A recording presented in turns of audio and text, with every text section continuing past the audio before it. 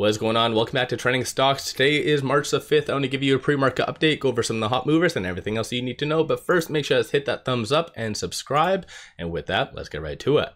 So starting off, there isn't any data points coming out today that's going to disrupt the broader market, rather just piggybacking off of yesterday's pivot. So the market just turned very red. A lot of analysts started to really say that the market is overdone, too hot, needs to consolidate.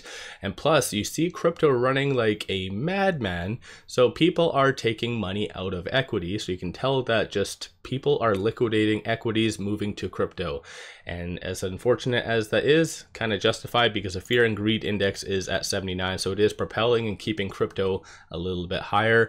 And when it comes to some of the hot movers today, let's get right to it. SOFI came out with this news, so it is down 8.39%. So proposed convertible notes due 2029, and it looks like in the sum of about 750 million. So this is very poor timing, and it's weird to see that they're doing this right after their earnings profitability. So logically, there is no need for this money unless they're planning a big acquisition, which could be coming down the pipeline. They haven't really alluded to anything along those lines yet, so we'll just have to wait and see. Aside from that though, you do see shorts returning a small amount, so 27 or 28,000, 17.35% of the free float is being shorted, and 157.47 million shares overall are being shorted. Looking here, if you're looking at trading it, is exactly on this S1 right now. So if it does break below that, then it's going to trade between the 747 and 788 range. But if it does and is able to stay above this, then it'll just trade within the S1 and the pivot. So all dependent on what is going to happen. And plus, at the same time, the market is very red. So far, the pre-markets are at least. So might not necessarily be the best day for SOFI. Moving on, I just actually got off streaming NIO's earnings. So it is down 2.25%. Their preliminary numbers were very good, but they did fail to give full 2024 guidance for targets. So I feel like that might be its downfall essentially today. And plus, they started to say that 2024 was a pivot year and they're going to be trying to target, I guess, larger margins rather than volume. So overall, that's not the best.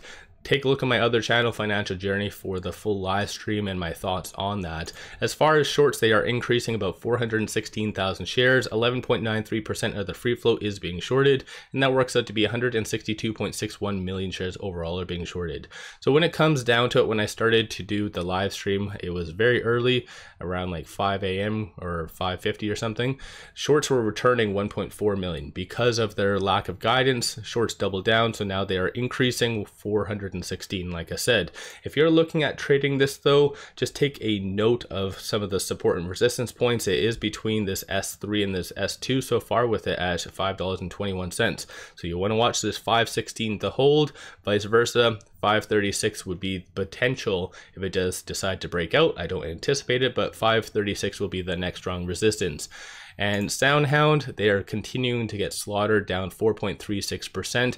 They did actually have a podcast equivalent yesterday. I didn't listen to it yet, so I'll do a dedicated video later today about that.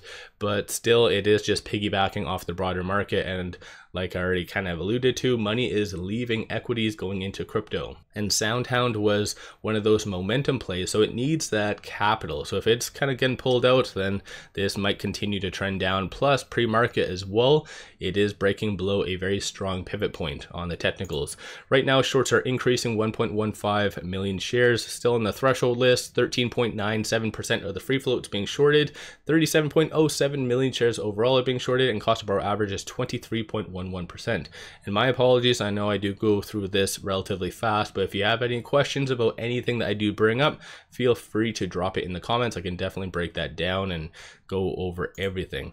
But yesterday, the saving grace was this pivot point of 565, so it is below that. So in general, it could be trading as low as $3.25 in the foreseeable future, assuming this doesn't hold, so this pivot point. So really want to watch this 565.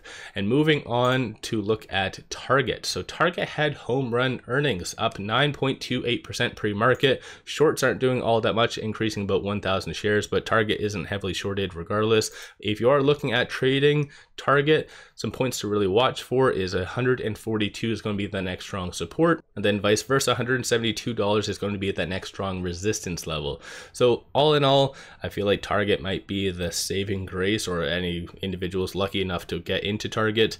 So yeah, pretty interesting stuff. Aside from that though, it might be a good time to potentially be selling covered calls or puts or whatever. So I've kind of really talked on options almost every single video, with the exception of my pre-market one. I talk on options because they can be very, very beneficial. So I highly suggest in taking advantage of that. So what are you trading today? What's on your kind of watch list?